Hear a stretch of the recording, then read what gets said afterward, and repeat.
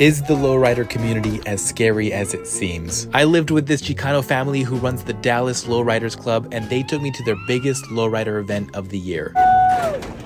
That video is up on my YouTube channel, and since I was fascinated with the culture, I went to another lowrider event in LA to immerse myself deeper. I got a question for you. Yes, sir. What do you want people to know about the lowrider community? It's a family thing. It's not no gang life. A lot of people see us as gang related. You get to chill with your family and, go out and have a good time. It's a good family environment. Everyone's been saying it's all about family. Family. Why are they saying that? There's no color lines with the lowrider community.